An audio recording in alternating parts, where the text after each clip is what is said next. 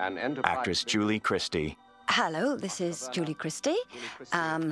Talking a little bit about this film, this wonderful film, I think, that I was in a long time ago. I found it very impressive, right from the very beginning, that the first opening, which is kind of documentary style, I think, the voiceover, I think that voiceover was a copy of sort of 50s newsreels, the very sort of formal, almost aggressive pronouncement of events and things. In fact, it's got just our names, but I think it's setting a kind of, from the very beginning, you're almost in some kind of media control. So both the voice and the aerials were taken into a world immediately of control and state broadcasting. Editor Tom Noble. There's no text in anything. It seems to be integral to the idea of nobody being able to read. So when, Montag is reading those comic books, there's absolutely no text to them. So I think that it was okay to have text at the end because everybody was reading, but at the front you didn't want text at all, you just wanted the voice. And then it was a question of finding those TV images, which we then basically put filters over. I mean, they were all shot sort of straight, and I think then Francois decided he wanted pink on this one and red on this one and whatever. And they all had to be, for those individual people.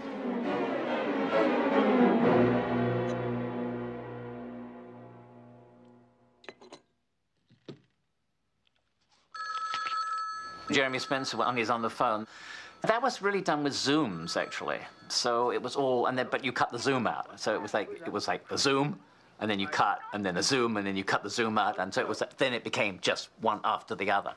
So I'd never cut anything before, so this was like a revelation to me. That was always Truffaut's concept for that scene, so that wasn't me at all. Producer Lewis M. Allen.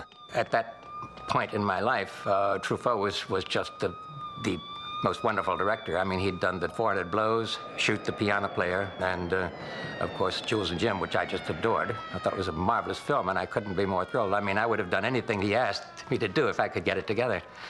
But it so happened that Fahrenheit I was already interested in.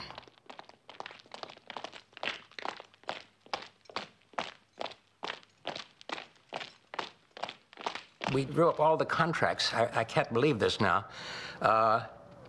with his French lawyer, and I didn't even have a lawyer, but we did it all in French at the offices. It so happened that his French lawyer happened to be a friend of mine too, so it was all very friendly.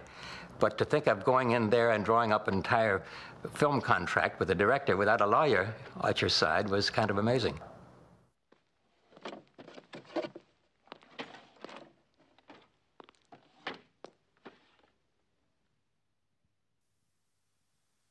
Actress Julie Christie. We understand that books are the enemy right at the very beginning of the film. That communication is the enemy, seen as the threat to society. Editor Tom Noble. Well, that opening scene, I mean, I'd never cut a montage or anything before, so it was like a revelation to me, putting the pieces together. But what I realized, you had to cross-cut like crazy. And if you cross-cut like crazy, those guys were really doing a great job. You see them start to undo the TV screen, you go to something else, then they'd be back taking it off, and then you do something, and I thought, God, this is really good. This is montage. I've never, wow, I can do this. So it was really extraordinary. But they were beautifully shot, those, they were very succinct pieces of film, and you just sort of placed them exactly where you felt they should go, and they had their own rhythm to them somehow. And once you'd put them in the right order, that was it, there's nowhere else you could go. That was it.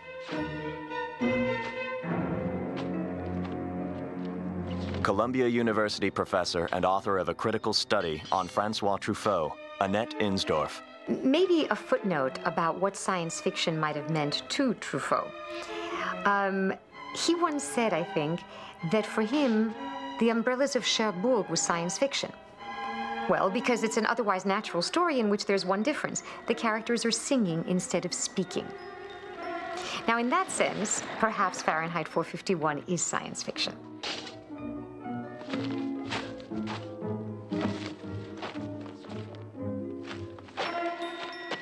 Editor Tom Noble. So there's one thing when we're watching dailies, and right at the beginning of the montage of the burning of the books, and Francois said to me, and I think he's very awkward, Oscar, basically dressing. So I was thinking to myself, well, how do we do anything about that? We've got the best take in. And then I suddenly realized that actually what we could do is reverse the film of him actually undressing and make him dress. So in other words, when he took off the thing, he put it on in one smooth movement. When he actually had the gloves taken off him, they suddenly went on him like this, and handing off the flamethrower. So it was actually worked perfectly backwards. And so I showed it to Francois, and I said, you know, how about this? And he was absolutely thrilled about it. But I said, no, it's even better than that, Francois, because it's a quote, and I know you love to quote from Hitchcock, but this is a quote from Jean Cocteau, because it's the rubber gloves that Orphée puts on in exactly that reverse way. And he was absolutely thrilled, and so was I. It was just a magical moment, right, very early on in our relationship, so it was great. Actress Julie Christie. This outfit, this ridiculous outfit Oscar is wearing, Montag is wearing, is all to do, isn't it, with the fact that books can contaminate. He doesn't need to wear that outfit.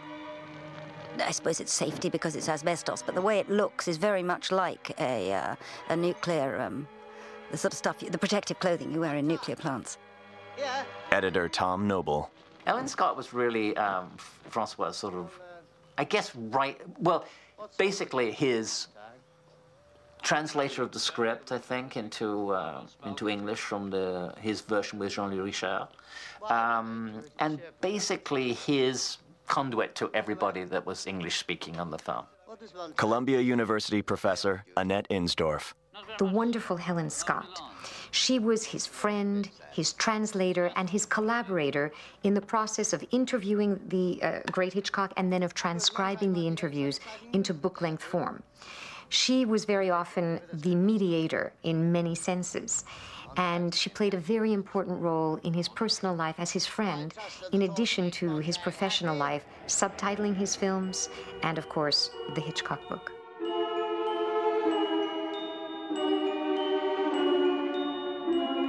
Editor Tom Noble. I was intrigued by the girl that sort of kisses the glass and the boy that's sort of rubbing himself. There was something about that I thought, well, this is the society he's trying to show. Everybody's sort of narcissistic. Actress Julie Christie. It might seem like a narcissistic society because people are sort of kissing themselves in windows and putting their arms around each other, but I think in a way it's what it is a starved society. Producer Lewis M. Allen. I thought that narcissism was kind of interesting, but it was also a little puzzling. I mean, I think you had to think it through to see why they were doing this. It wasn't an immediate, oh yes, I see why they're doing that, because you had to trace it back to the fact that they did not read, and therefore they had no kind of a life outside themselves. They turned in on themselves. But you have to rationalize that as far as I'm concerned, but still it's effective whether you understand it or not. Columbia University professor Annette Insdorf. I know that the experience of making Fahrenheit was not the happiest one for Truffaut. He was indeed outside of his usual element, linguistically, geographically. He couldn't have the same family around him that he had for his French films. In terms of Truffaut's filmography, Fahrenheit 451 occupies a rather bizarre spot. His first three films were, to varying degrees, successful. In other words, 400 Blows, very successful critically and commercially. Shoot the Piano Player, actually a flop when it first opened, subsequently revived by people like myself. Jules and Jim, though, was very successful critically and commercially. Then he makes The Soft Skin, the first of what I would call his Hitchcockian films in the 1960s, coinciding with the period during which he was interviewing Alfred Hitchcock on tape with Helen Scott and then publishing the book. Well, The Soft Skin was a real flop.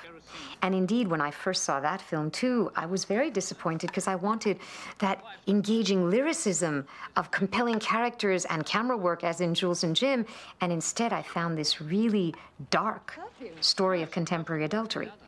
It's on the heels of that he makes his first English language film, Fahrenheit 451. And so it comes at a time in his career when he really could have used a success, and this wasn't to be that at all. It was followed by other films that didn't exactly do wonderfully, like The Bride Wore Black or Mississippi Mermaid, and I think he suffered a great deal as a result. Editor Tom Noble. They only had a very small amount of monorail, somewhere outside Paris, I think that was. So I think they just went over there for 2 days with Oscar and Julie and just shot their scenes, and that was it. Then everything else was obviously the blue screen when they were traveling in it. So it was just for those moments. They just, I mean, I think it was only 2 days. They just suddenly vanished and they did that scene. Towards the end of the picture, I mean, we got into that stage where I think we're kind of fine cut on the picture. And then Francois drops this bombshell on me. He says, oh, I've got this friend coming over from Paris, and Jean Gurel, who's worked with me on adaptations and things before, and he has this knack of being able to just turn the picture upside down. He'll put reel 3 where reel 2 is, he'll put reel 7 where reel 9 is, and I thought, oh, right, I find this hard to believe, Francois, because, you know, it has, you know, very logical structure, you know.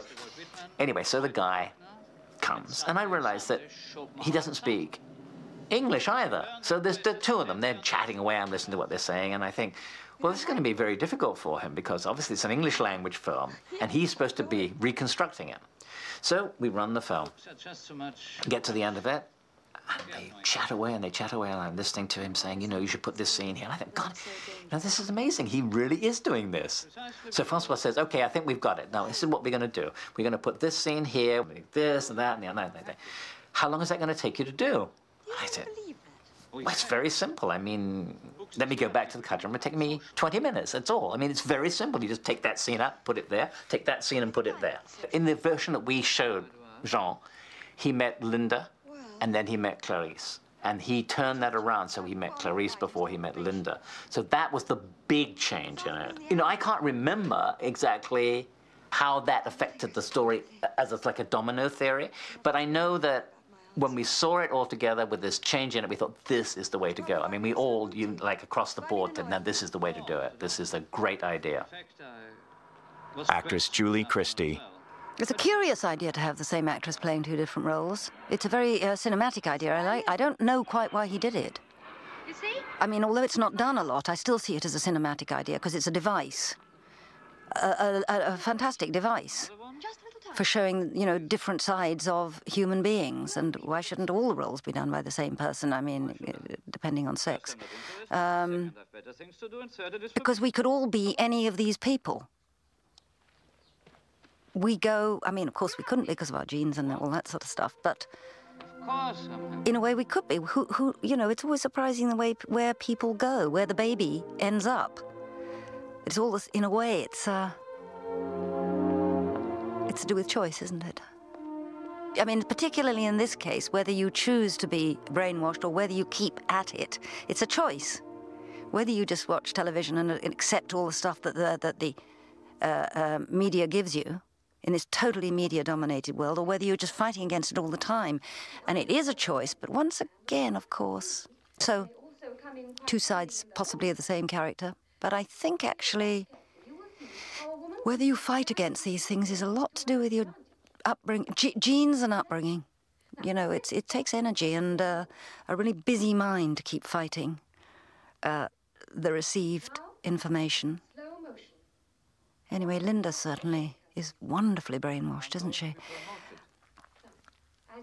And what's marvelous is I think that this is the best thing about the film. I think this is the most prescient thing about the film, because it wasn't happening at the time, is the way that she lives in the television world. She actually lives it. Her own world doesn't exist.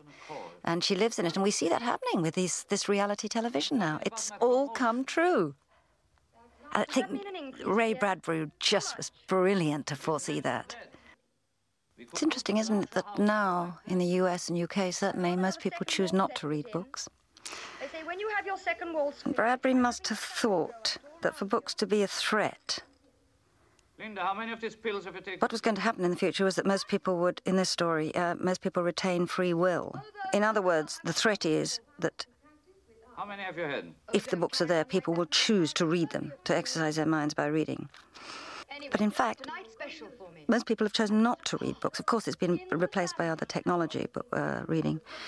But I think partly it's to do with a kind of brainwashing. People like, very like Linda, I think she's wonderful, that character, brainwashed by television.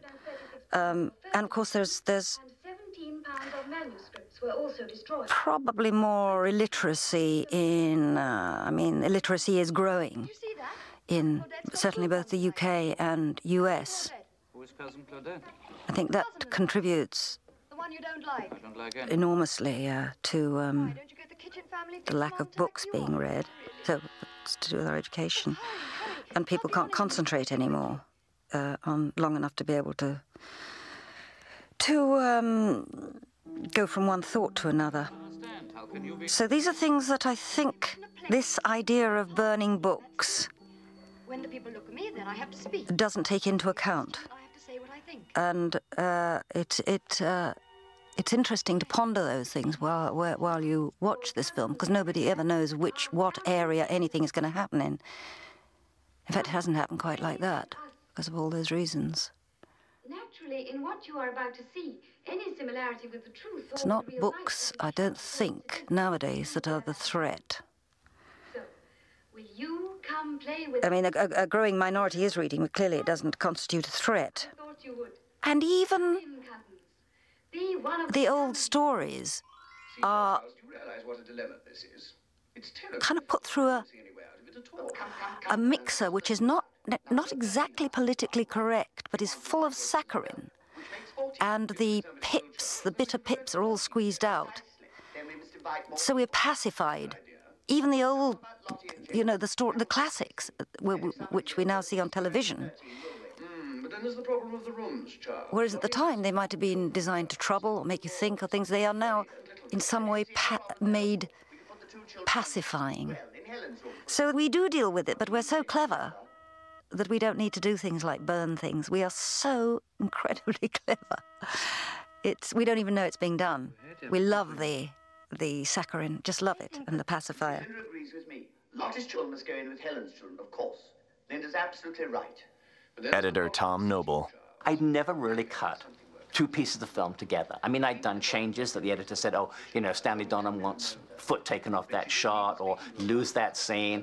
But to actually construct a scene, I'd never done it. Never. And so on the first day I was on that film, I had to cut all those, you know, one of those guys saying, what do you think, Linda? All that stuff I had to put together on the first day I was in the cutting room. So I go into the cutting room the first day, and the first day I have to cut stuff. Like, they didn't let me in easily. Suddenly I had to do all these scenes where the guys on the TV screen are talking to Linda, and when she's reacting to them, you know, and they keep on turning to camera and saying, and what do you think, Linda? And she has to respond. But all that stuff had to go together, and all the sort of judo stuff that went before that had to go together, and the announcer. So I was like, oh my God, I'm in at the deep end already. So I thought, God, if I can do this and this guy, that's fine. And I suddenly realized, I can do this. It's actually easy. You know, it's not a problem. I can do this.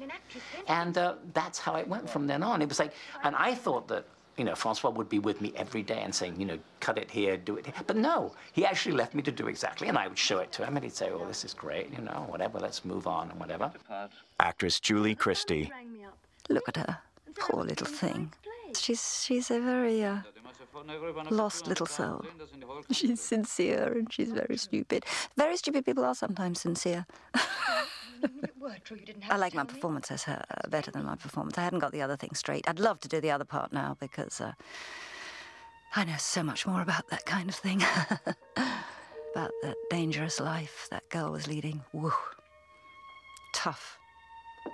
Tough to be a rebel like that. I mean, you know, whatever you are, whether you're in the Baader Meinhof or whatever, it's a tough, terrifying life to be living underneath in that kind of danger all the time. Like she is. Producer Lewis M. Allen. The music that goes whenever the fire truck runs, it's the same. It always hits there. And it's I think it's what would seem something very flat. It makes it very exciting and dramatic and actually moving. And I remember we first screened it, we had Mike Nichols came as invited us, who's an old friend. And when we were shooting that thing with the fire truck going along, I heard the sniffles, and I looked back, and Mike was crying. He said it actually made him cry, the music with the fire truck thing, that scene alone. Actress Julie Christie. It's so curious, the presentation of the fire engine, which is going to be crucial, the whole business of being a fireman and being a and the fire engines. The fact that and the music that goes with it, terribly important, is both military. The choreography of the firemen is militaristic. The music is militaristic.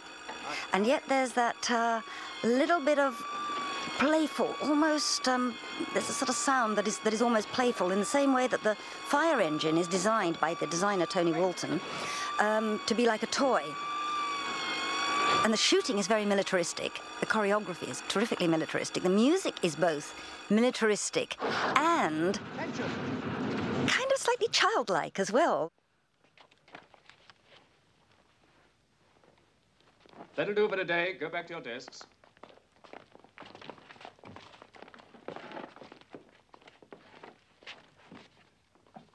Now, what's this?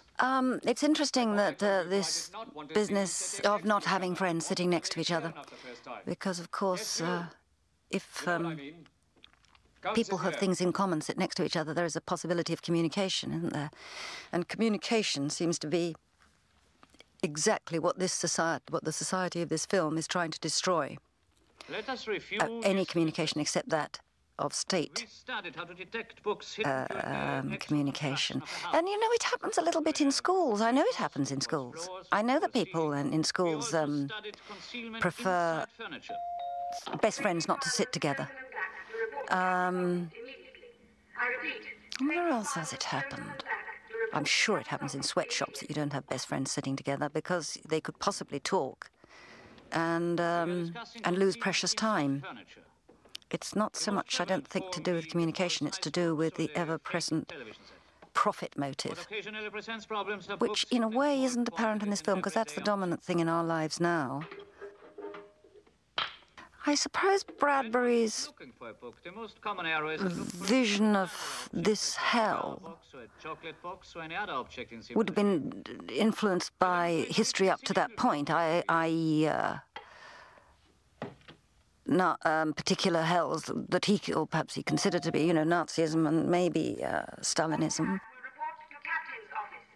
Producer Lewis M. Allen. I know that Truffaut was a bit disturbed that it seemed overly military looking, that, as you say, kind of Nazi, and he did not want to make this a political statement. He was not interested in that at all, though I think Oscar Werner thought it should be done a little tougher. I think he felt it was a thing against fascism, a kind of statement against fascism, that Truffaut did not really want the part of the captain.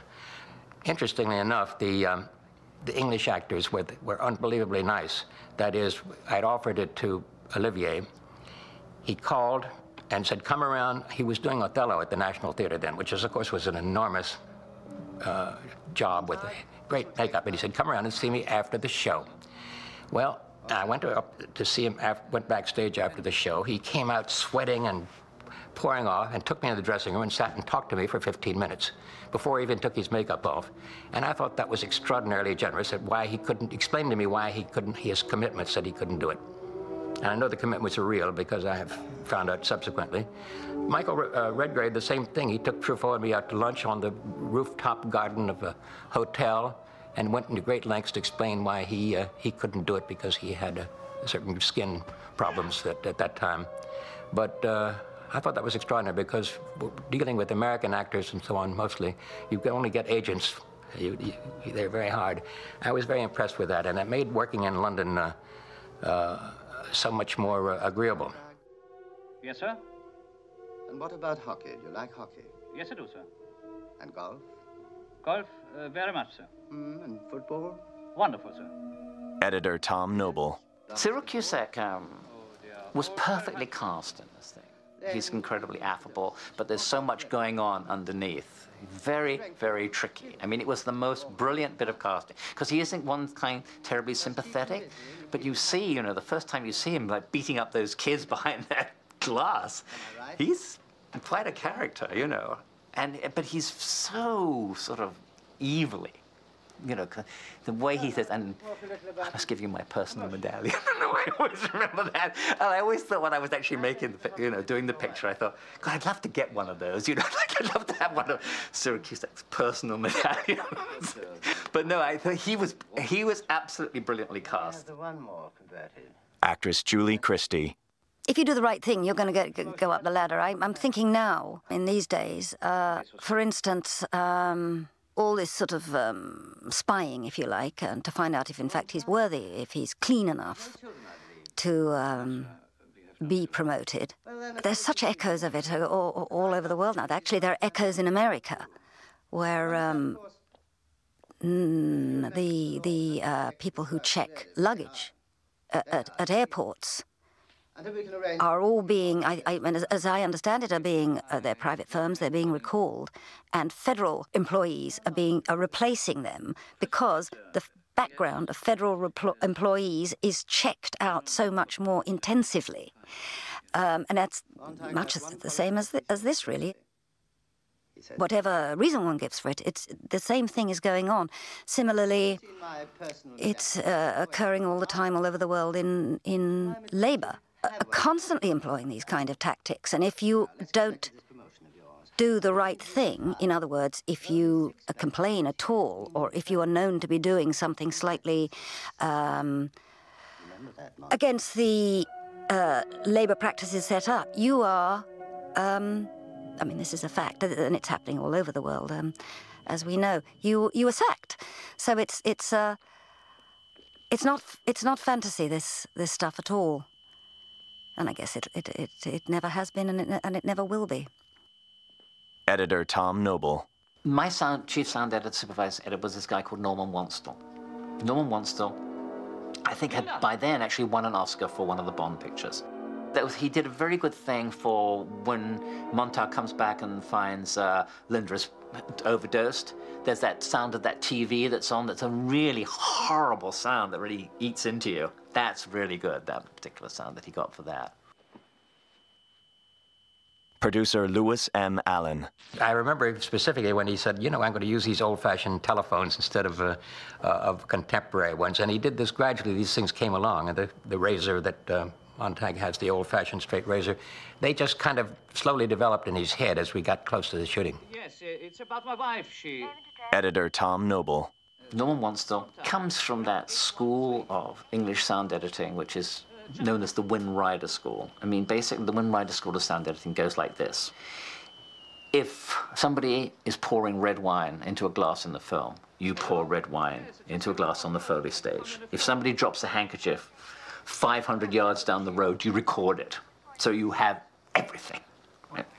So I thought, well, this is a good guy to have, really and truly, because with Francois, you never quite know what he wants, so if he's got everything, it'll be fine. So we go on to the dubbing stage, and in those days, if you made a mistake in a 900-foot reel, you went back to the beginning again. Okay, so we start.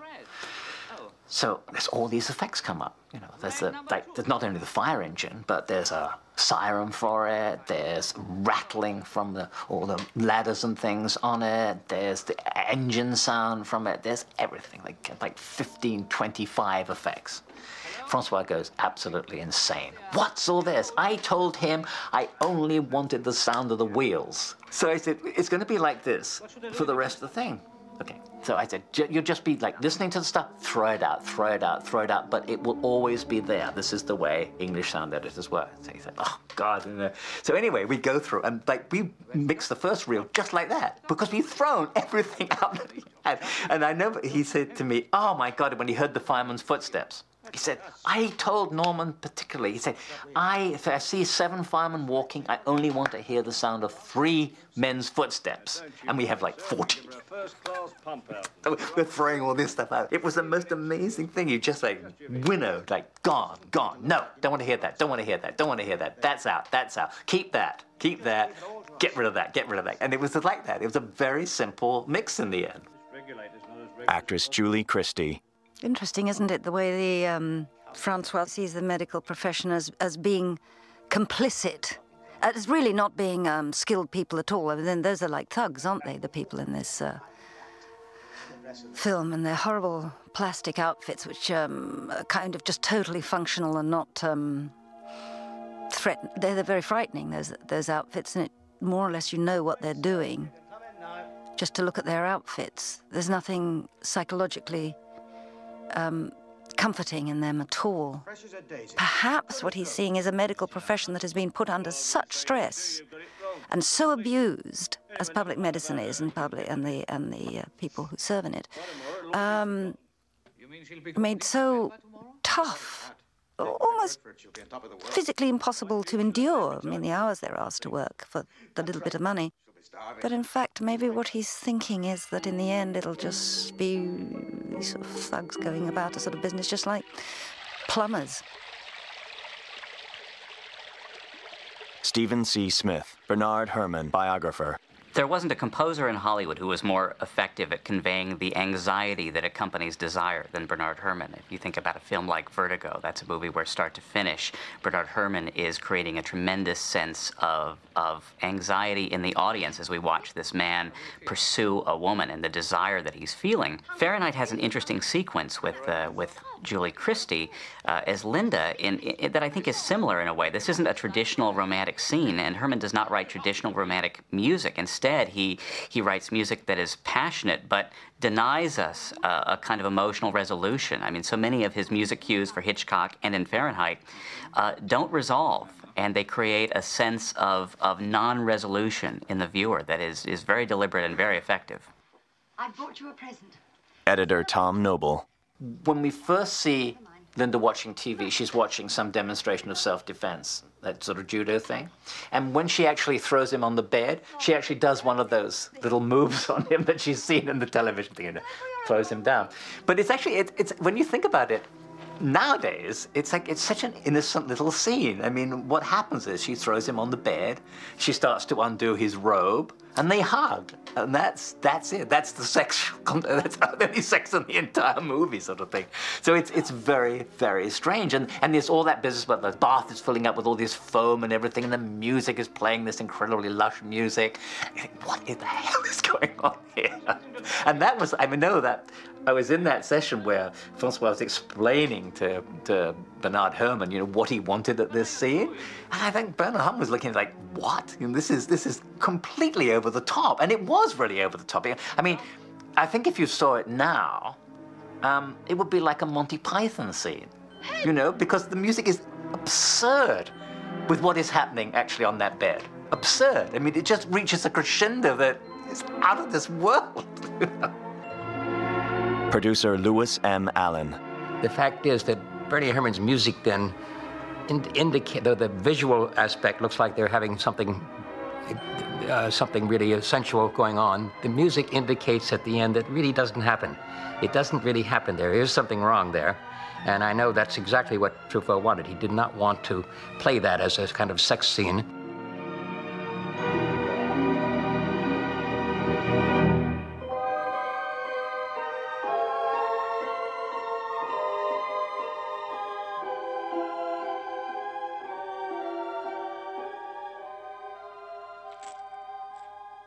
Do you ever read the books you burn? Actress Julie Christie. This business of have you actually read the books? Have you ever read a book? Reminds me of...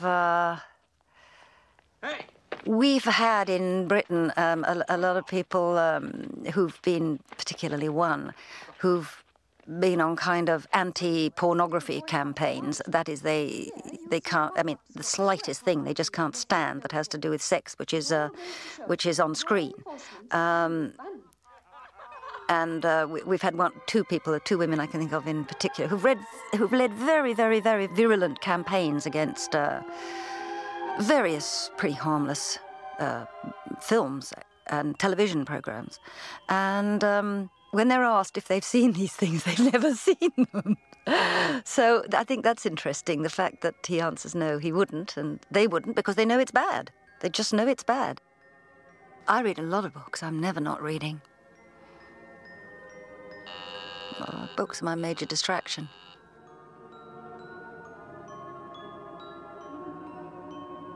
I haven't recently, I must say, watched Francois's movies for a long time, but I've always loved his work. I love The Wild Child, L'Enfant Sauvage. Really love it. I'd love to see that again. No, he used long lens very significantly in that. So sad that Truffaut died so early. Such an artist, so beautiful. And I always feel so full of compassion in a way that almost no other director quite has Truffaut's compassion, I don't think. And the beauty of his filmmaking, the gentleness. Author Ray Bradbury. If people ask me what Francois Truffaut was like, I would say, go see Close Encounters of a Third Kind. The Truffaut that's in the film, this angelic creature, this ephemeral creature who looks up at the sky for God coming down. And that's not just a spaceship. And you have Truffaut looking up as into a cathedral. And that mysterious Truffaut, that gentle Truffaut. I had dinner with him in Paris about a year before he died, and I fell more completely in love with him at every meeting. He was a sweetheart, a lovely, lovely man, and I'm so sorry that I didn't have a chance to spend more time with him.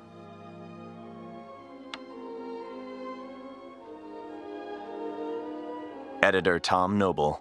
The first time he reads David Copperfield, well, the first time we see him, and I think it's wonderful that he reads it by the light of the TV. There's something quite magical about that. And also, it's that whole thing about being in this sort of robe that's kind of monkish, whatever. And you think to yourself, well, this is a tricky moment because how does he know how to read, for the first thing? So, and I think Francois handled it absolutely brilliantly because when he opens the title page, I mean, we all know as readers, we just look at the title and we go on to the first page of the book. But he very, reads every single bit, published by Chapman and Hall or whatever, edition in New York by so-and-so and so-and-so and so-and-so. He reads and they, date and everything. Then he turns the page and David Copperfield, and then, he starts reading. I think, no, actually it works. Actress Julie Christie. I suppose that one of the reasons he's reading David Copperfield, that could have been a much older book, is so that we can see this lovely old print, which conveys in some way the longevity of the written word, of the printed word, of books. Editor Tom Noble. I very rarely went on the set. It's one of those things. And as it was my first film, I didn't really know this, but it's something that I've actually stuck to ever since in a strange way, that I don't go to the set if I can avoid it.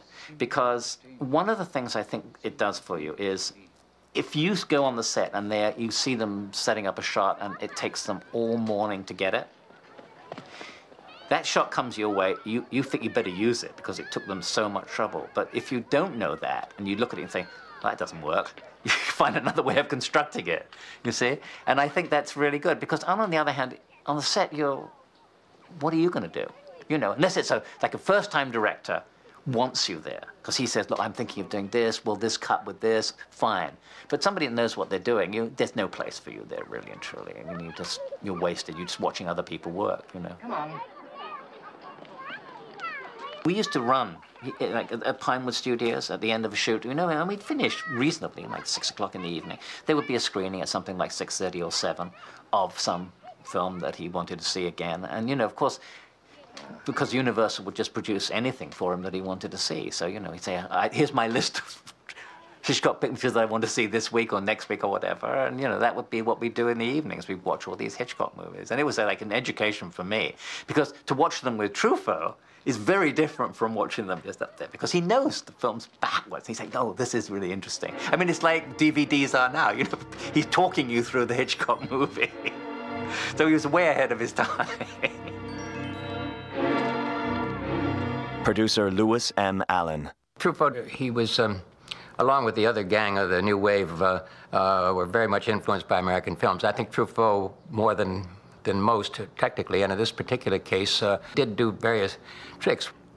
But all those new wave directors, this just incidentally, I met almost all of them.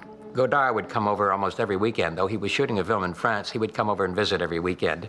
Philippe de Broca came a few times, and then we'd see them back in Paris. Jacques Demy, Agnes Varda, and a lot of them, you know, they were hanging around. It was a wonderful group.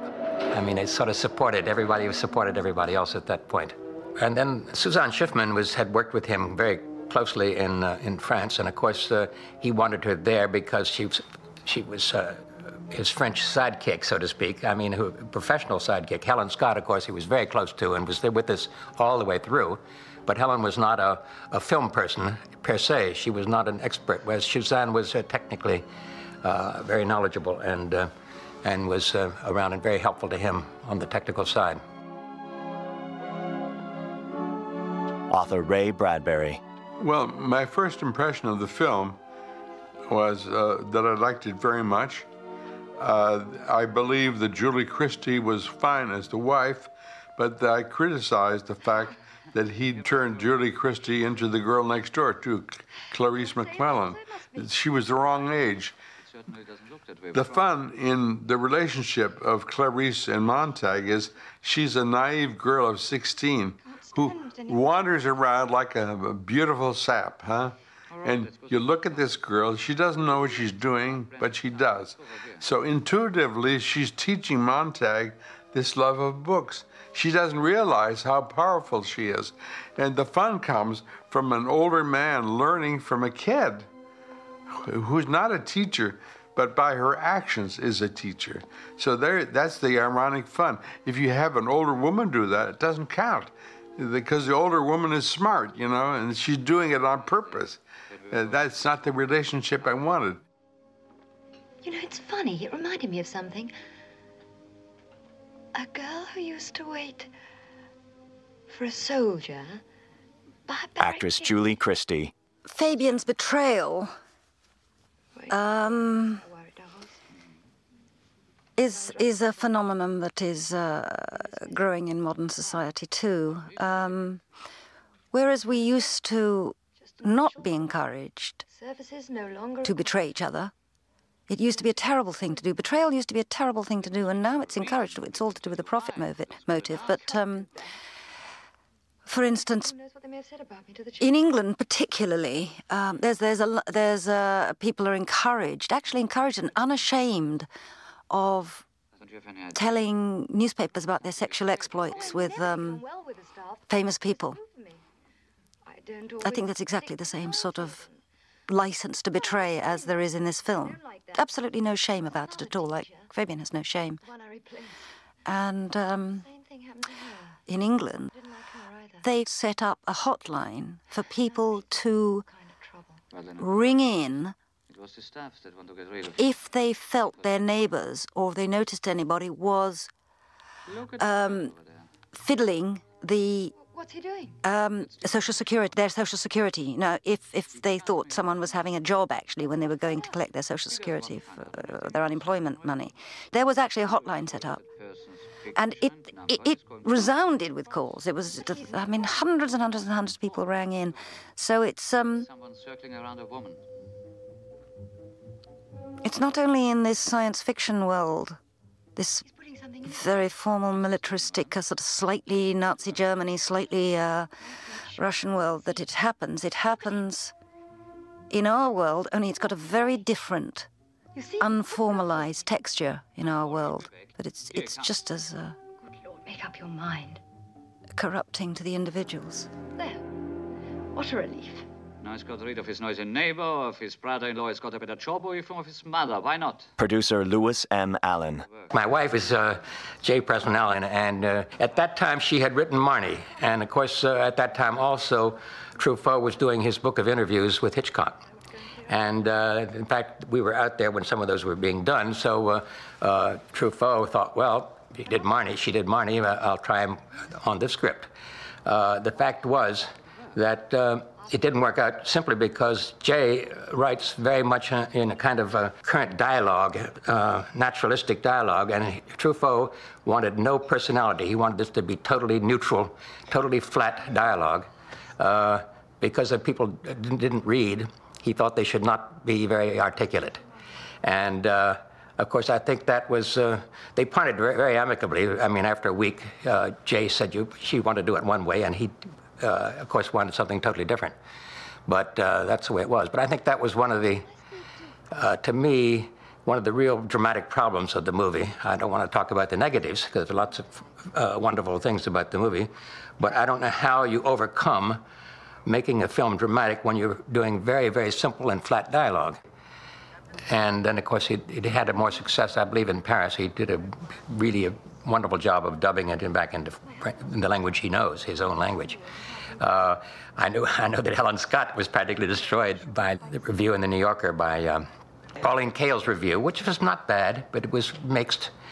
And she was an old friend of Helen Scott's, and I remember being in Helen's room, and she's lying on the bed, practically screaming, and Pauline is saying, "Helen, it's not that bad, not that bad a review." So Helen took it very personally. I just don't know about Francois. He was always reserved about that sort of thing, you know. He was almost like for somebody you think of as a brilliant kind of a genius, he's not what you call artistic with the quotation marks. He was very practical-minded. Okay.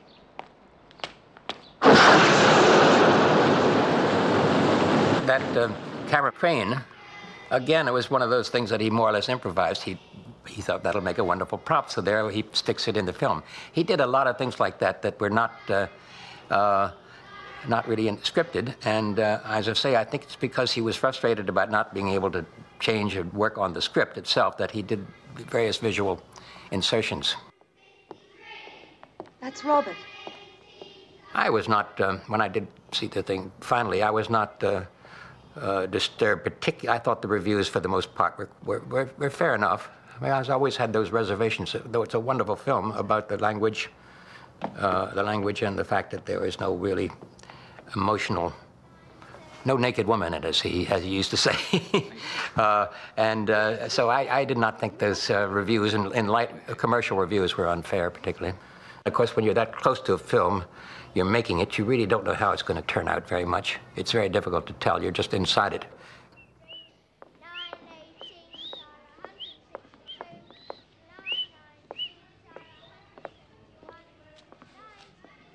There was another shot in the school hall when you went down, and there you saw the actor who was one of the firemen in drag with a wig looking out of the window. And it was very amusing, and I never knew why he did that, and I think he just did it because he thought it was fun. Editor Tom Noble. Francois had this great idea one day, let's put Anton Diffring in a blonde wig and make him a school teacher, and just opens that blind and is gone again. So it's like, he's like his nemesis. Actress Julie Christie. The problem with freedom of speech is that it's so hatefully distorted. Everything has a back and a front. There is no nothing that's perfect. I actually think one of the biggest evils of our lives, because I live in England, is the tabloid newspapers and the things they do to private people, ruining their lives. Much in the way here, someone found reading a book would have their life ruined, as that poor girl has her life ruined. The children don't talk to her anymore. Heart's broken, and the lies told, in the freedom to lie and the freedom to wound and the freedom to destroy goes along with the freedom to convey all sorts of knowledge, unfortunately. And in a way, the tabloid journalists in England are very like these firemen with their long-distance lenses. They're everywhere. They're in people's homes. They're outside people's homes. They do this kind of thing. They look in dustbins. They look through dustbins. They will print what is heard in over the telephone. Dreadful, dreadful, dreadful stuff. So that's freedom of speech. It's not all wonderful. Remember? Mm-hmm. Last night I read one. Stephen C. Smith, Bernard Herrmann, biographer.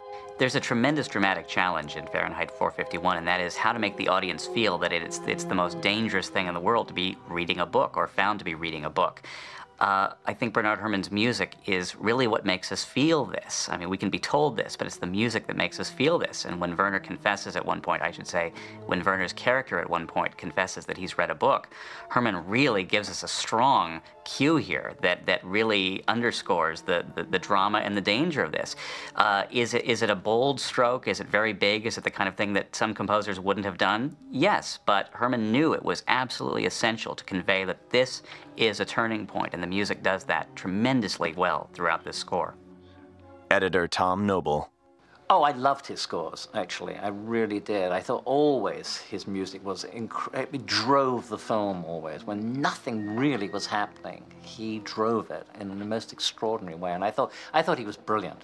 But, you know, when you meet him, he's actually a very crotchety person, you know, and he keeps on telling you how he did the score for Citizen Kane and all that sort of thing. So... What are you doing, Linda? The man is nothing like the music. I mean, what I'm really saying, out of him comes this extraordinary music, and it's so unlike him. If you could pick something, who wrote that? You know, you'd think, that man wrote that music? It's extraordinary. I mean, I really think it was good. When did we first meet?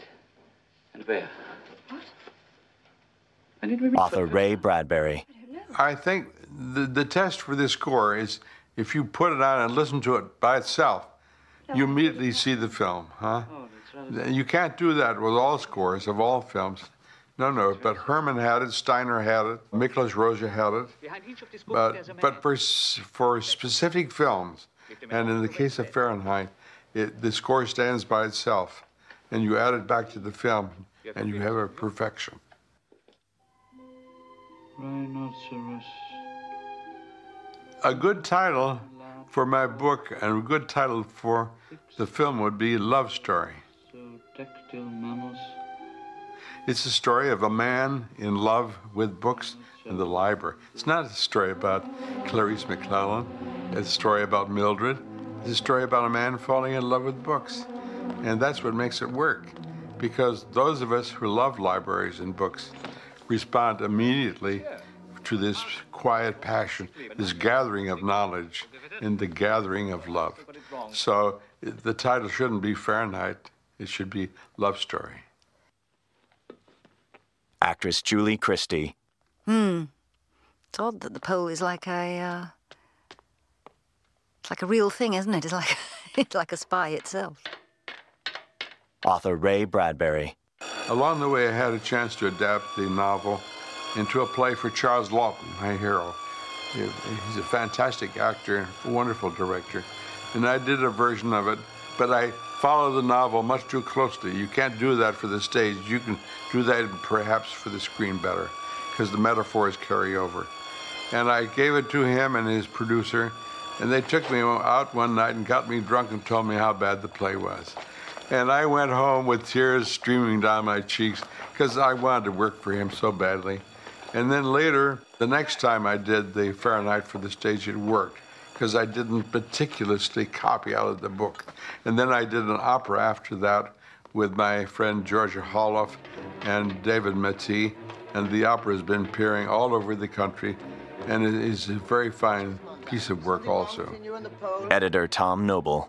The amazing thing is, you know, that little boy that says that terrible line about, oh, there's a fire engine, there's going to be a fire, right? Was Mark Lester, you know, the little boy that was in Oliver later. Mommy, there's going to be a fire. And he's also the second little boy in when she's walking down the corridor that runs past her. So that's at the beginning of a career at that moment. Producer Lewis M. Allen. Nick Roeg, of course, was a cinematographer, and he spoke French, so he could talk to Truffaut. And afterwards, when we'd finished shooting, he'd go to the pub at the Pinewood every evening and stay there drinking as long as anybody would stay up with him. So, I mean, he was just wonderful to have around. And, of course, subsequently, he's become quite a significant director on his own.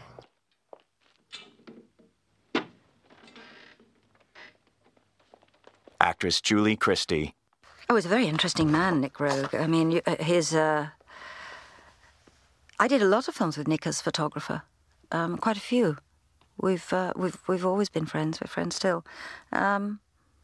You can tell what an interesting man he is from his films, from his photography and from his films. He's a very... he's not a predictable person. I don't mean by that he's shaky. I don't mean that that's sort of unpredictable, but he's original. That's what he is. He's not predictable because he's an original person with original thinking, original thoughts.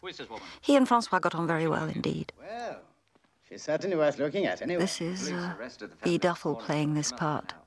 B. Duffel, a great name for a woman with a great face. You stay here. She's presented as a kind of different shaped me, as if we're the same, as if we're clones, sort of clones, but not exactly the same, but we're same hairstyle, etc. This reminds me of people whose houses are raided because they're suspected of having drugs there. Same sort of misconception of evil placed on books as is placed on marijuana nowadays. Down there, throw them all down! Producer Lewis M. Allen. Truffaut loved, adored books along with movies. I mean, those were the two things. I've been to bookstores with him, and he also, the thing that amused me when we were, particularly when we were preparing the film, we were in Paris. I stayed with him in Paris before, and I was at his office during the day and stayed at his apartment. But he would have the schedule of every film playing in Paris that he wanted to see. It would be blocked out, and we'd be going along, and he suddenly look at his watch and say, "Oh, 2 o'clock," and we get in a cab and rush to this theater to see the movie and come back to the office again. This went on, you know, regularly with him, which was kind of, it was fun, and at the same time you understand why how he knew so much. Editor Tom Noble. I think that was a revelation because we'd never seen that many books in one house before. And, you know, obviously, and Cyril Cusack is relishing it as well. Oh, I remember, I heard about this sort of thing, you know, and going in there. And you could see that he really was, there was a part of him that was really almost wanted to read those books as well because there were so many of them. I mean, it was a tiny set, I remember that. I mean, it was tiny. People could barely move in that set.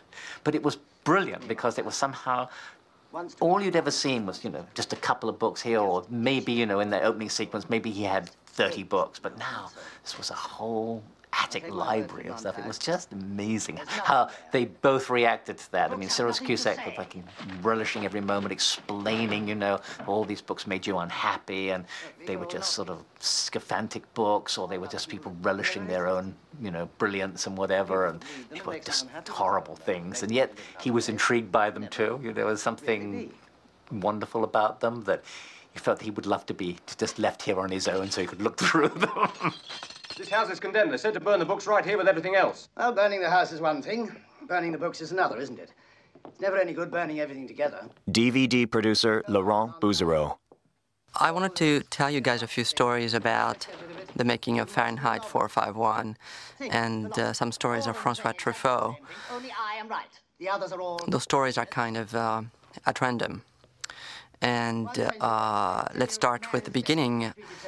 Francois Truffaut first got interested in Fahrenheit 451 after he finished his third feature-length film, Jules and Jim, in 1961. He found out about the novel through a producer friend of his named Raoul Levy.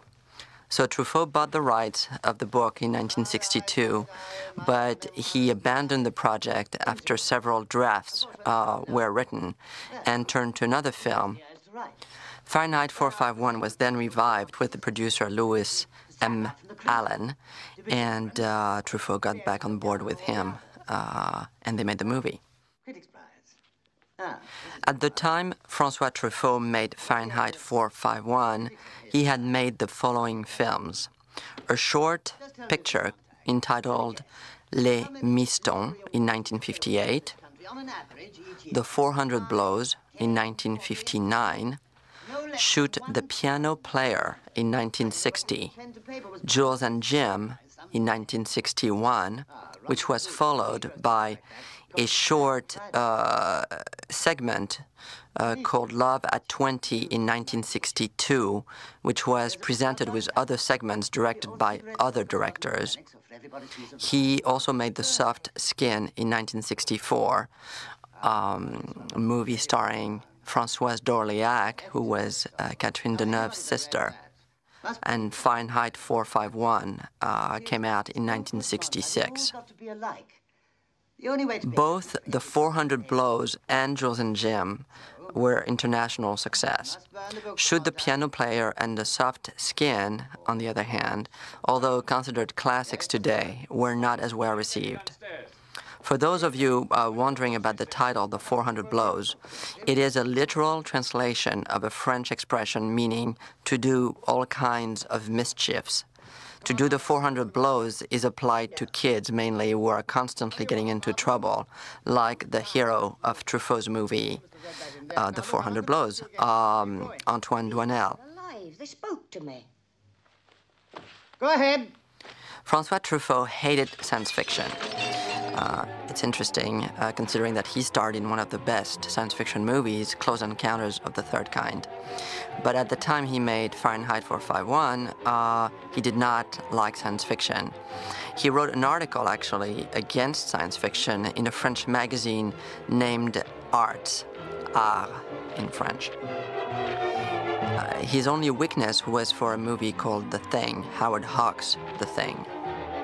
Truffaut's theory against science fiction claimed, why look to the universe for emotions when we have them all here on Earth? To him, Fahrenheit 451 was a fable, not science fiction. Interestingly enough, Ray Bradbury declares that Fahrenheit 451 is a science fiction novel, unlike The Martian Chronicles, another one of his classic books, which he always thought of as a myth rather than science fiction. Go figure.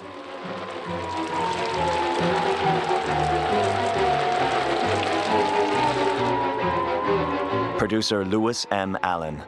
That sequence with the old lady in the house and the balcony and then coming down and being burned was a very touchy one. I mean, it was we had a lot of technical support in that about using the fire, and of course there was a considerable amount of danger involved in that. She was fantastic because we had a lot of little spouts of fire going around, kerosene fires that flamed, but film from back here made it look like it was burning all over. She did that scene about, I don't know, 7 or 8 times. I was there, and she was very brave about it, I must say. Much braver than Oscar Werner, who was on the outside of it and didn't want to get close.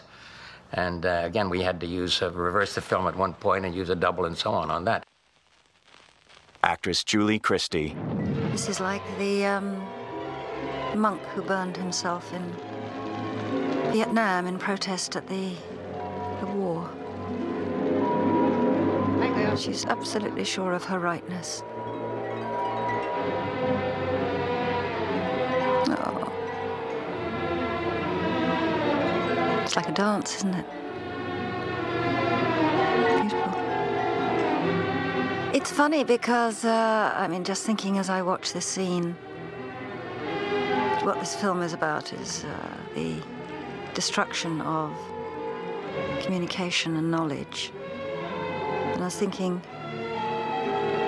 we watch it now at a time when there's more information than there's ever been before. But in a way, You too, Montag. not more knowledge, possibly less knowledge, not than there's ever been before, obviously not, because we're learning so quickly and so many things. But I think there's been a reversal of the amount of knowledge people have.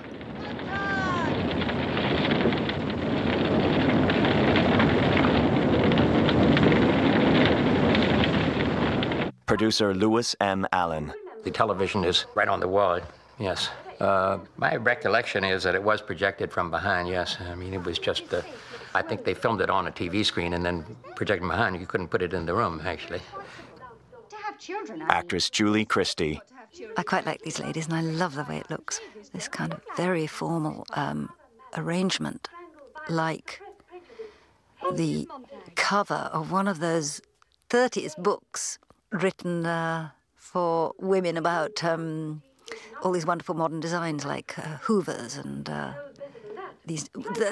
the outbreak of all this stuff that was being produced after the war for women to use, domestic appliances. There were these little books with all these ideas, and they included sort of buying stuff for your house, chairs and tables and things, modernism, and that's what that picture looked like. Columbia University professor Annette Insdorf.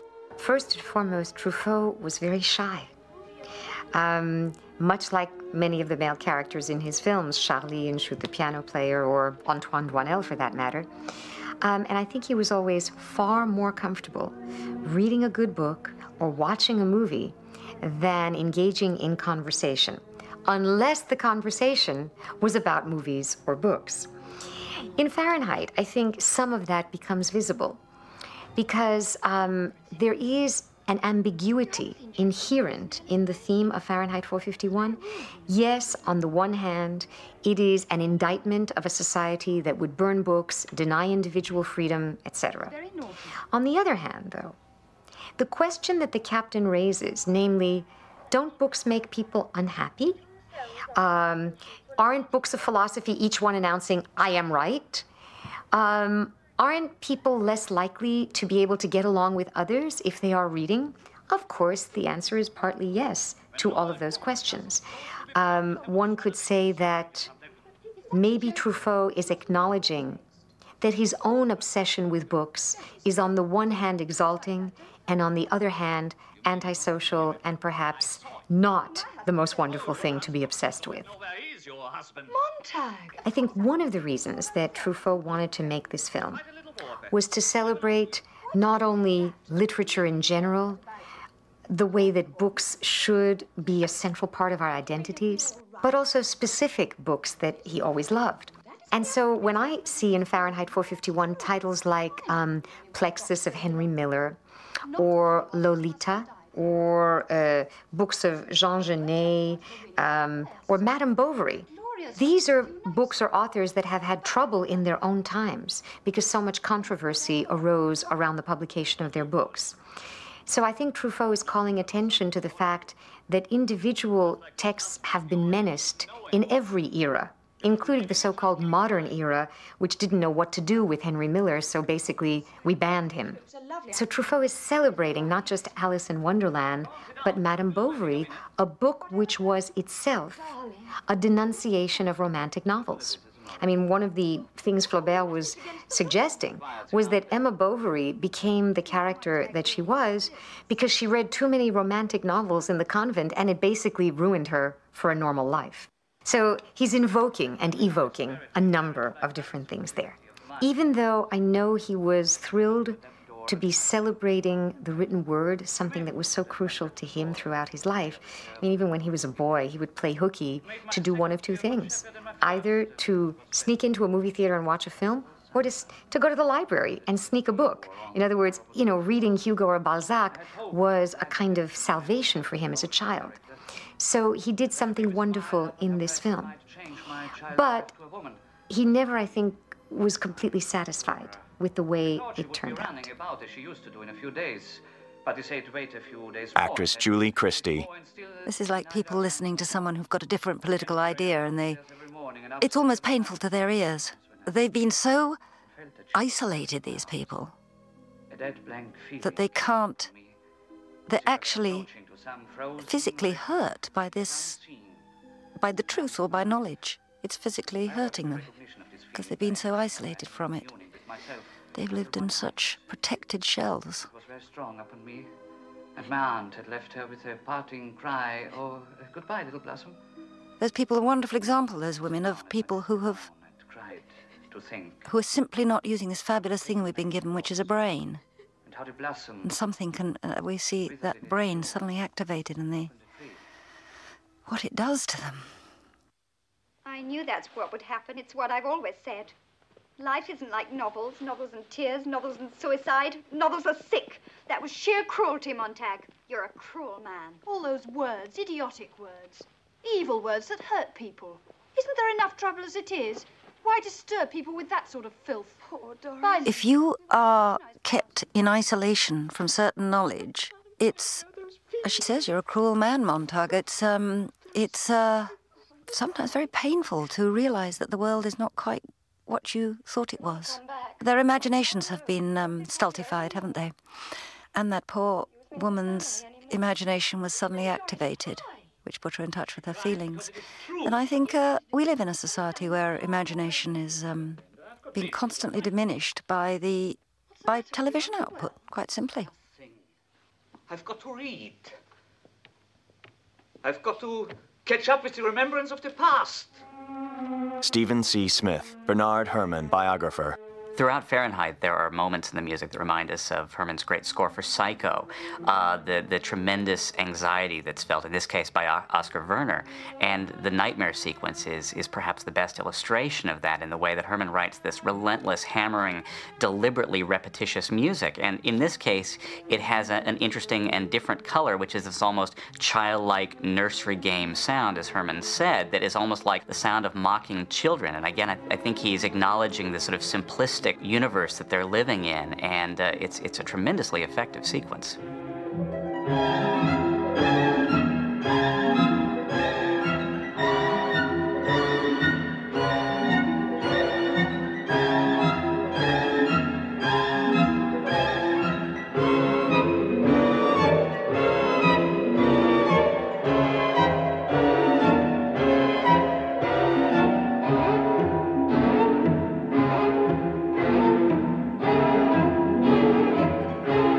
Producer Lewis M. Allen. The nightmare sequence of Julie Christie being burned in the books and all that, I don't recall that being in the script even. I have a funny feeling that Truffaut, that came to him later and he more or less improvised it.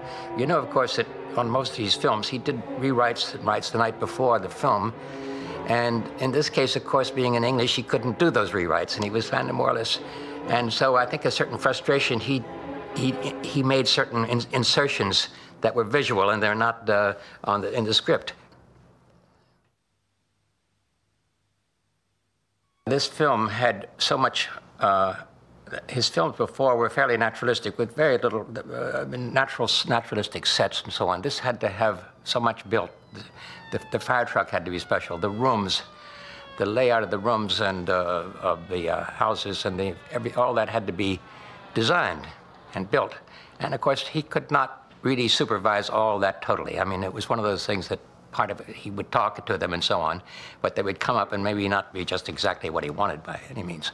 The same thing with the interiors that were, he felt were overly decorated. He wanted to, for example, just to have the sofas have pillows brought up from the dressing rooms and tossed on as they had done. And the pillows were, in fact, overzealously, they were individually designed and made and this and that and the other, which was upset him considerably. So he had to remove some of those things. But he did what he could to change things, but some of it was beyond his control. Columbia University professor Annette Insdorf. Truffaut was deeply concerned with continuity of all kinds. In his own biographical life, I mean, continuity was a troublesome thing for him. He knew early on that his so-called father was not his biological father, but he didn't know who the biological father was until right after Fahrenheit 451, he hired a private detective, the same detective agency that was involved in Stolen Kisses, and he found out that his biological father was a Jewish doctor, dentist, that he had never met. So there was a rupture in a certain continuity personally, and then in terms of the way that he made lists of his favorite books and his favorite films, creating journals, diaries, the way that it was so important to him to have memory itself and cumulative experience. Well, those are precisely the things that are lacking at the beginning of Fahrenheit 451. Look, last night, you were talking in your sleep. Don't forget that in so many of Truffaut's films, including Fahrenheit 451, the male is rarely presented as a strong, macho hero. I mean, they are all flawed heroes to one extent or another. And if Montag faints in Fahrenheit, well, this is not so different from, let's say, in The Soft Skin, the way that Pierre Lachenet is like a little boy when he wants to ask out for a drink Nicole, the stewardess played by Françoise d'Orléac, the way that he calls her up in the hotel, and when she says yes, the way he turns on all the lights in his hotel room. I mean, there's something so touching in the adolescent, boyish exultation.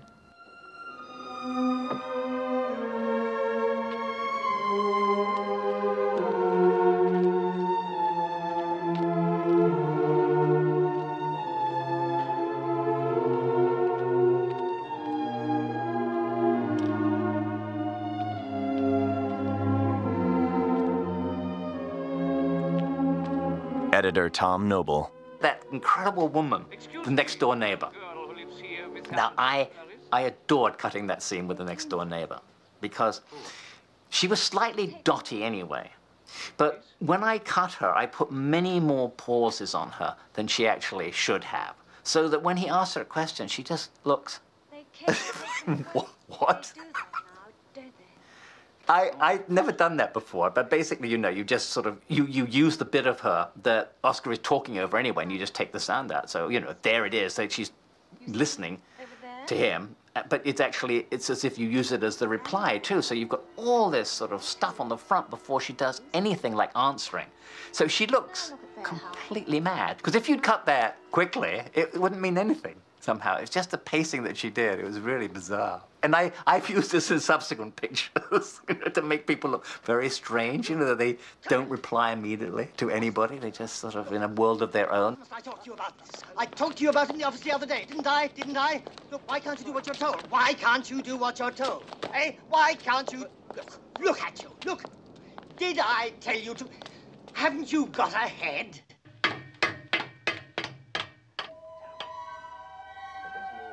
DVD producer Laurent Bouzereau. I personally met Truffaut in 1980. I was living in Paris, and I would visit a film store called Limelight every Saturdays, looking for new and old posters. Films come out on Wednesdays in France, and Truffaut's latest at the time, The Last Metro, was to be released that Wednesday. I always anxiously waited for his films, and I was talking to the owner of the film shop on that Saturday morning about Truffaut and The Last Metro. As I was pronouncing his name, he walked into the store.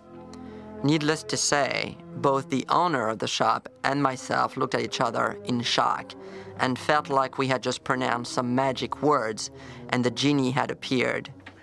Truffaut was very different in person from the persona he seemed to exude on screen. He appeared very reserved and conservative. It was the weekend, and he was wearing a blue suit and tie and little glasses. He browsed around the store and came to the cash register to pay. He had gotten, I remember, an old book by his friend and mentor, film critic André Bazin. I couldn't resist, and I started a conversation with him, and we spoke of Hitchcock and Steven Spielberg. The one thing that surprised me was when I mentioned how excited I was about his new film, The Last Metro. He said he was scared. His few previous films had flopped, and it was interesting to see how humble and how human Truffaut was. I remember we ended our conversation, and that was it. The irony is that The Last Metro became Truffaut's biggest success. It won many César awards, the French equivalent to the Oscars, and put him back where he belonged, at the top.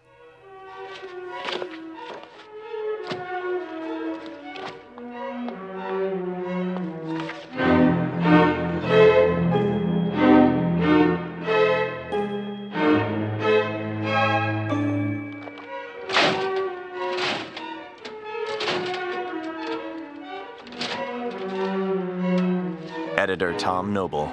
I was working as a first assistant on Stanley Donen's Arabesque. And I was in the cutting room one day, and I got this call from this guy called Mickey Delamare, who was the producer of a film I worked on called The Amorous Adventures of Mole Flanders, which was Kim Novak and Richard Johnson. Terence Young directed it, who's an amazing guy. So I'm working on Arabesque.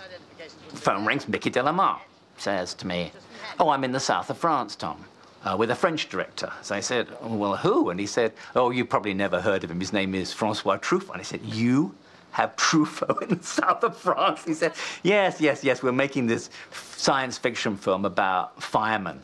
I said, it's not Fahrenheit 451, is it? He said, yes, yes, have you heard of it? I said, of course, you know, it's a Ray Bradbury, it's great. So he said, anyway, be that as it may, he said, Francois is looking for a woman editor that speaks fluent French. Do you know one?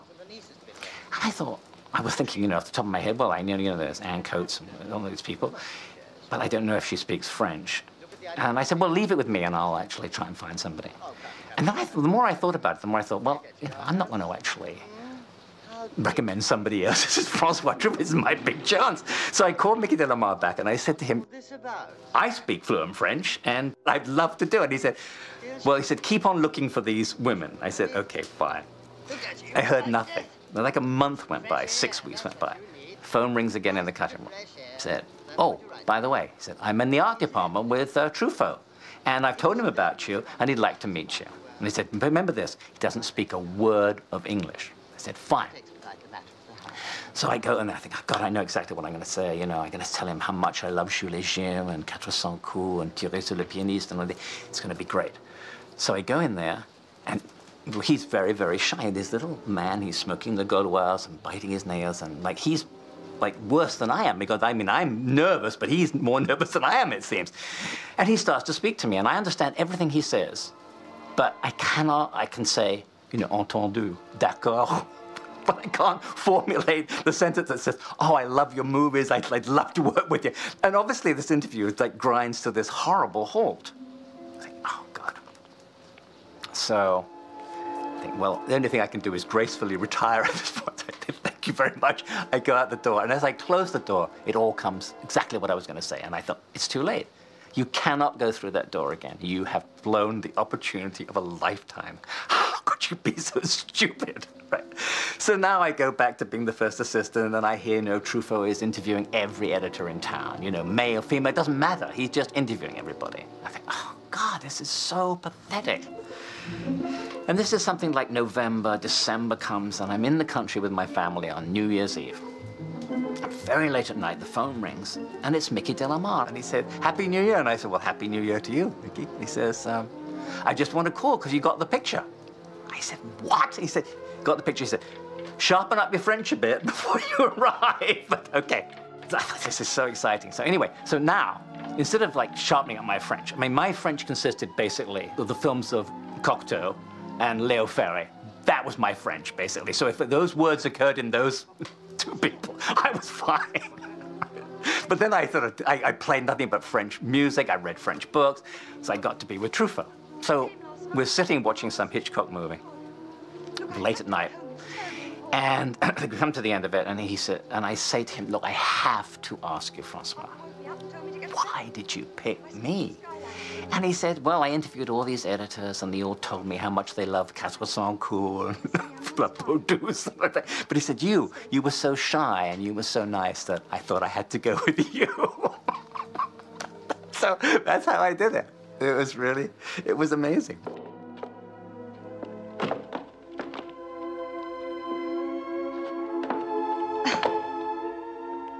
Must be here somewhere. What must be here? Something I have to find. Find and destroy. Let me look. You wouldn't know where to start looking. It was my job. How big? About this big. Papers. Oh. It's no use. We'll find it, don't you worry. It's a list of addresses. Friends of my uncle. Who they are and where they're hiding. We'll find it.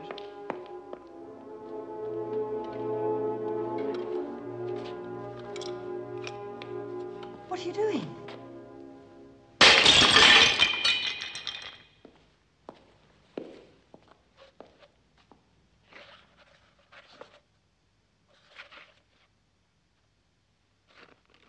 We must destroy these.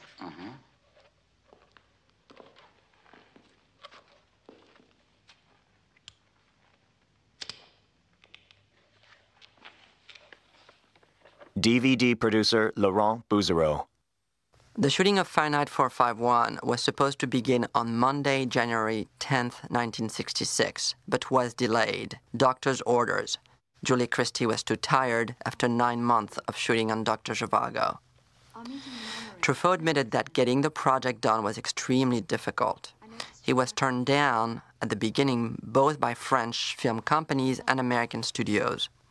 At one point, he got very close with the French branch of United Artists, Les Artistes Associés, but they chose That Man from Rio over Fahrenheit 451. Truffaut claimed that he was able to make the film thanks to his cast, Oscar Werner and Julie Christie. Both were at the time huge stars, and that allowed him to get the movie made. Fahrenheit 451 was the first project to be produced by MCA's London branch, dedicated to the production of independent films. The second film to be done there under that umbrella was Charlie Chaplin's film of The Countess from Hong Kong, which began shooting roughly 2 weeks after Fahrenheit. At the beginning of production, Truffaut received a visit from his friend, director Jean-Luc Godard, who had done, of course, Breathless. Since he had not started shooting yet, he took Godard around the sets. But when Godard left, Universal gave Truffaut the go-ahead to start shooting, even without Julie Christie. Truffaut at that point started getting very nervous, and he even turned to Geraldine Chaplin, Chaplin's daughter, and asked her if her father was ever anxious when he started a movie. And the reply was, yes, he is terrified. That alone must have been reassuring. They are books. Each one, men and women, everyone. Shooting officially began on Thursday, January 14th. The first things to be shot were the programs that Linda, Montag's wife, watches obsessively on television. That was followed by the mock news report showing 2 firemen shaving the head of a young man. This particular scene was based on a real occurrence that Truffaut read took place in Russia. While developing the film, Truffaut had initially thought of many gadgets and futuristic visions. But with the success of films such as Dr. No and From Russia with Love, the James Bond movies, he decided to go the opposite way, and he planned to do with Fahrenheit 451, as he said, a James Bond, but in the Middle Ages. Now we have to go. Separately. You to your book people and me to strip this off. We shall see each other again. No, we shan't. Why pretend we shall? You are right, we shan't.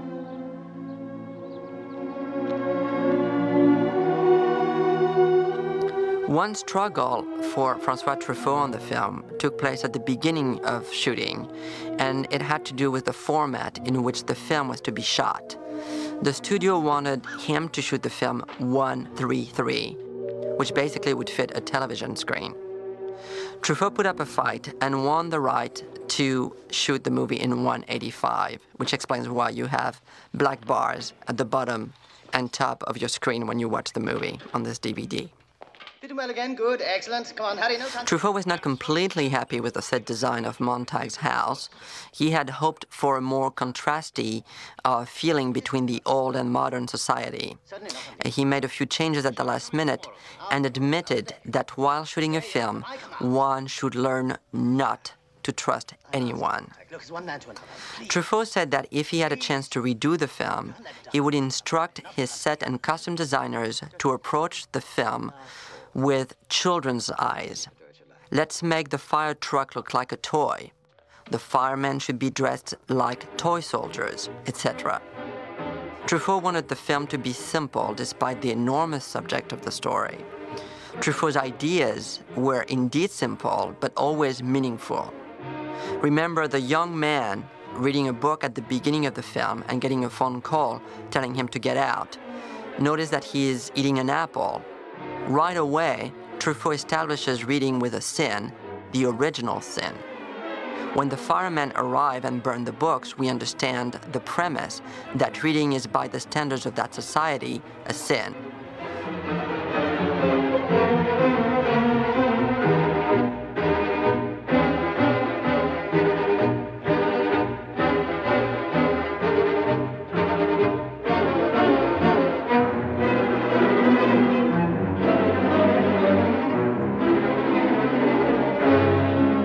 Columbia University professor Annette Insdorf.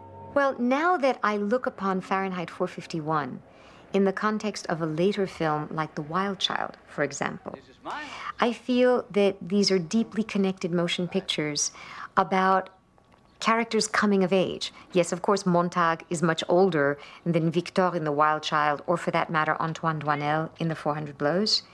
Nevertheless, these are kindred spirits, each of whom is able to sort of transcend his circumstances by the written word, by learning how to read and how to use language. I think we can leave it to him. To know how to find, one must first know how to hide. Isn't that so? I like a man who knows his work. Right, you men, just check the rest of the house.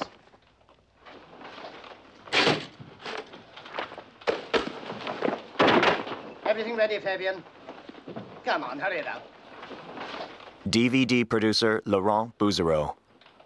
Practically all the dialogue from the film had to be dubbed, and Truffaut liked that.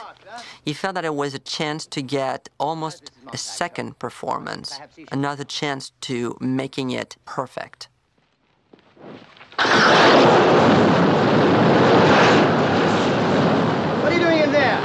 You got mad? Ah, come on, get back in there! Just the books, the books! What do you think you're doing? There's no need for that! I said the... One brilliant idea was, of course, the opening credits. And it's all those zooms on television antennas, which incidentally were installed and filmed on the roof of Pinewood Studios.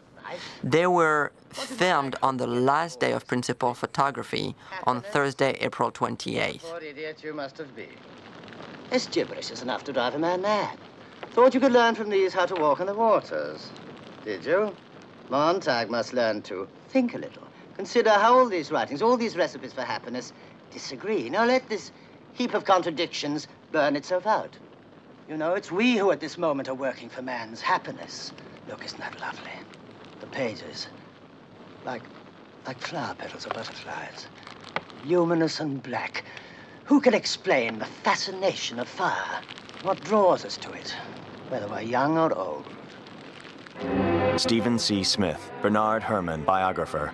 Over and over, Bernard Herrmann was able to write music that worked on two levels. He's clearly writing to the images that we're seeing, but he's also writing to the emotions that are being felt. And I think the sequence in which the books are being burned is an extraordinary example of that.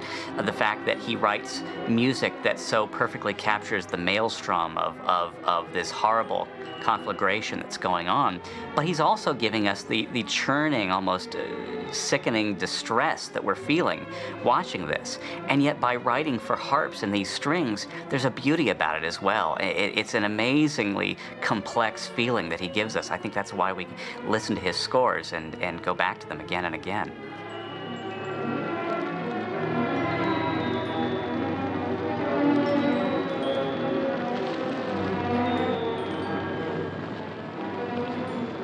Truffaut loved the score for Fahrenheit 451, and he attended the recording session, which went well, but there were a few problems, mainly because Bernard Herrmann didn't speak French, and Truffaut really didn't speak English. And at one point, Truffaut wanted a change in the instrumentation and was trying to tell Herrmann, and Herrmann turned to one of his friends, another composer named Laurie Johnson, and said, "What's he saying?" And Laurie Johnson didn't speak French, and it was a room full of people looking at each other, waiting for someone to step in and explain. But they did speak the most important language, which was that of artist to artist, and certainly music is an international language, and the recording session and the collaboration between the two was a very happy one.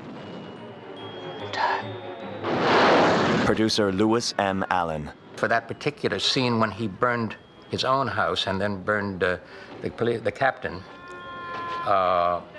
when you had a double that you saw was in flames and fell down, and that double was actually burned some. It wasn't serious, but he actually got some burns in that.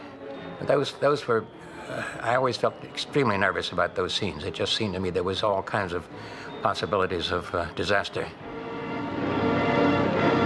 We did a lot of shots of that book burning. I don't recall how long he kept that up, but it was kept repeating. He went doing more and more. They were inserted and so on.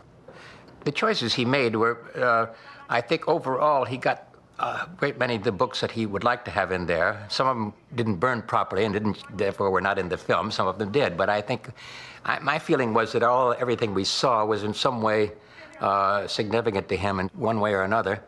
Genet, for example, was in there, and you noticed, and of course the Dali and Cahiers du Cinema, which I thought was interesting.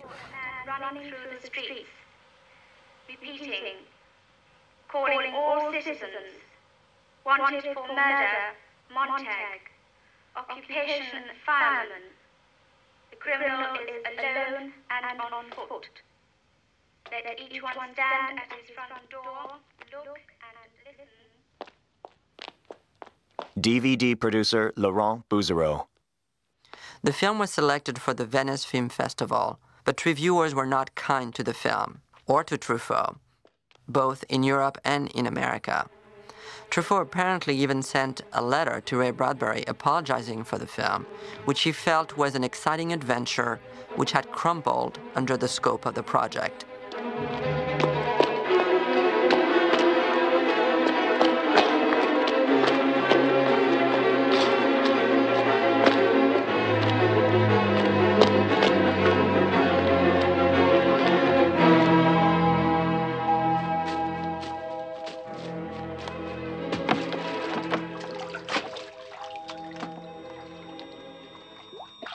Actress Julie Christie. This is the hunter hunted, and it's a man of intelligence who simply couldn't get over his, he couldn't crush his own genetic intelligence. This is real science fiction. This is science fiction like modern science fiction. But it's completely what happens. I mean, okay, so they don't fly like this, but, you know, the helicopters are the same thing, aren't they? With those big flashlights covering the country and picking out people who are on the run, when people are on the run. I'm thinking of prisoners, particularly escaped prisoners, but, you know, or immigrants crossing lines. Exactly the same story.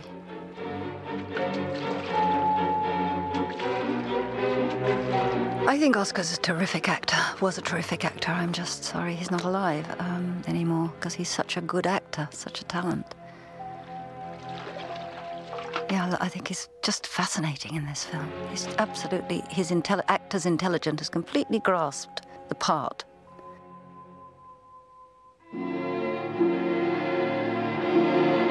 I think the music is extraordinary. It's so unexpected. And it's emotional. Just here.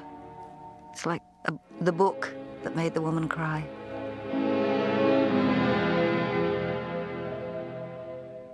Woods. The beauty, the kindness, the longevity of woods. End of the road for him. Beginning of another one. Editor Tom Noble. It was really wonderful to be a part of that. You know, I felt like, God, this is my first film. And all the rest of the time, I've just been marking time. You know, this is like the beginning of something quite extraordinary. You know, it's like something that you really love doing, that you actually have a facility for, that it's easy. This is easy, and yet it's so incredibly rewarding and exciting. And I thought, God, this is incredible. But I mean, subsequently, I mean, I think, well, was an amazing accident. But, you know, now I think, well, there's no such thing as an accident. You know, things happen for a very good reason. And this incredible meeting that we had was, like, magical. It actually propelled me into somewhere where I would never have gone, you know. I would have just sort of, I don't know what I would have done, actually. I mean, I'd been in book publishing before I was, you know, an assistant editor. God knows what I was going to do after that. But this just kept me on that, you know, I thought, this is amazingly exciting stuff. I love it. Ah, there it is. The aerial patrol has sighted the wanted man. Actress Julie Christie. Well, this is like Western television during a war. Provide them with their climax. Sort of images constructed to present a story, whether it's the truth or not. Factoids. But of course, this has happened in the media, doesn't it? It's not only on television. It's always happened, hasn't it? It's like when people are arrested, the wrong people are arrested for a crime that has to have a culprit. I mean, in our societies, I was going to say for instance, during the war against between the IRA and the British, there was one bombing, and I think it was 6 people were arrested, all wrongly, and they stayed in prison for 15 years. And all that time, we were assured of their guilt, but we didn't kill. We didn't pretend they were dead. The lie was there, but it wasn't. You're dead. Quite so extreme at that point. Yeah. You may as well shed your old skin. Producer Lewis M. Allen. You know, the book people, it was an opportunity really there to have some really sprightly dialogue.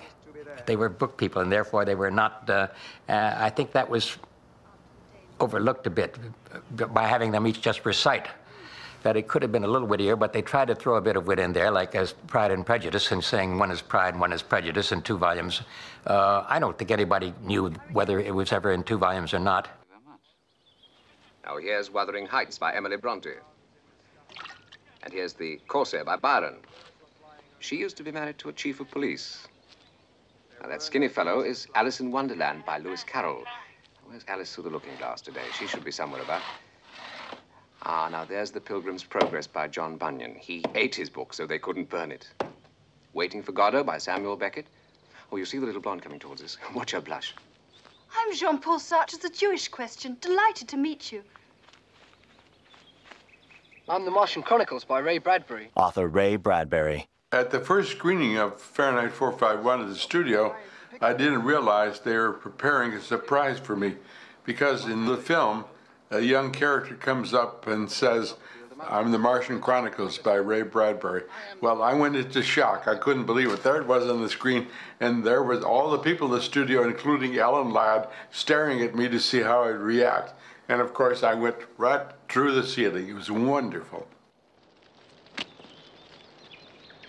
I am Jane Austen's Pride and You cannot set out to do anything.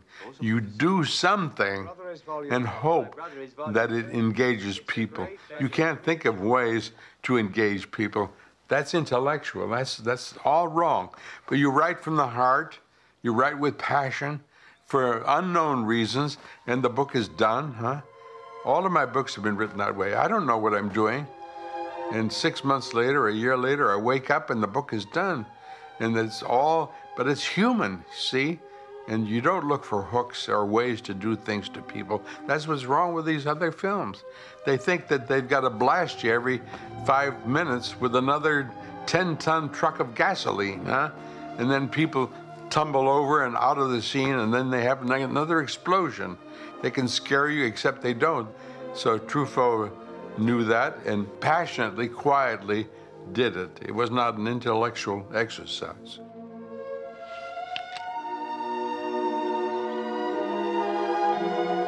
Yeah, we're only 50 or so, but there are many, many more scattered around in abandoned... Editor Tom Noble.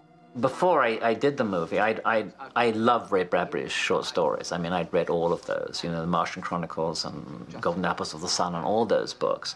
So, you know, when the prospect came up of doing Fahrenheit, it was like a double whammy. It was like, not only would I be working with Truffaut, but with a Ray Bradbury story, who I thought was an incredible writer. So I think that, I mean, it's a good story, actually. And when it was written, it was even a better story than Disney. And it's like, somehow today, if you think about books, it's kind of irrelevant, you know, with the internet and, you know, e-books and all this sort of thing. That's why I'm amazed that people are thinking of, you know, remaking it. It doesn't seem to make sense unless they, you know, do use different aspects of the book and don't concentrate so much on the book burning and everything like that, make that kind of an incidental thing.